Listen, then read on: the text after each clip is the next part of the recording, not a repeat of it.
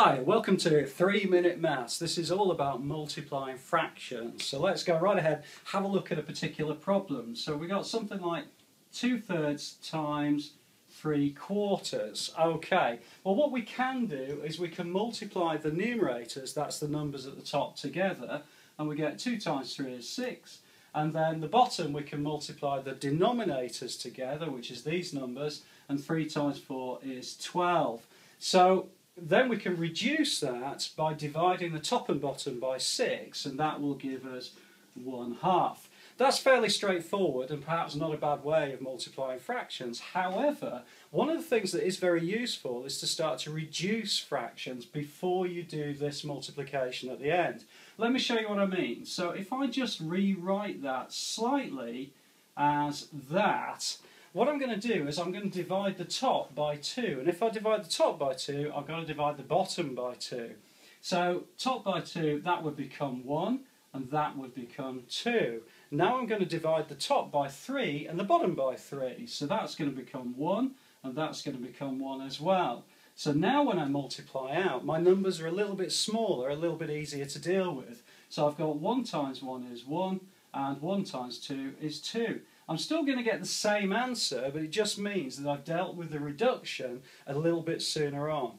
Okay, so with a situation like that, it's fairly straightforward, but it does come into its own where you've got bigger numbers to deal with. So let's have a look at something like this. So this is 3 and 3 11, so I'm going to multiply that by 2 and 9 twelfths. Well, the first thing about multiplying fractions is you need to make sure that you've got fractions. So you need to make sure you've got improper fractions. In this particular case, where some people call them top-heavy fractions.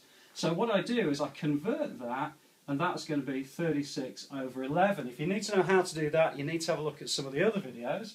I'm going to multiply that also by converting that, and that's going to be 35 over 12.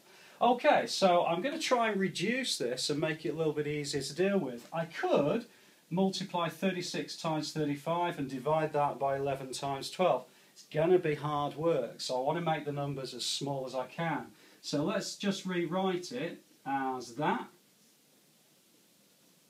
Okay, now I can't do anything about the 11 because it's a prime number. It's going to be hard to divide by anything. But I can do something with the 12 and the 36. So if I reduce that by 12, it becomes 1. I reduce that by 12, it becomes 3. So now I've got slightly easier numbers to deal with. So 3 times 35 is going to be 105. And 11 times 1 is 11. So actually the answer to this question as an improper fraction is 105 divided by 11. Okay, so I need to convert that back into a mixed number. Well, what I do know is that 10 times 11 is going to be 110. Well, I've only got 105 to play with, so actually it's going to be 9 full wholes, if you like, and then the bit that's left. 9 times 11 is 99, and the bit that's left is going to be 6 11ths. Okay, so it's a fairly easy way of reducing and making sure that the numbers that you deal with are a little bit easier. I hope that's been helpful. I'll look forward to seeing you inside the next 3 minutes.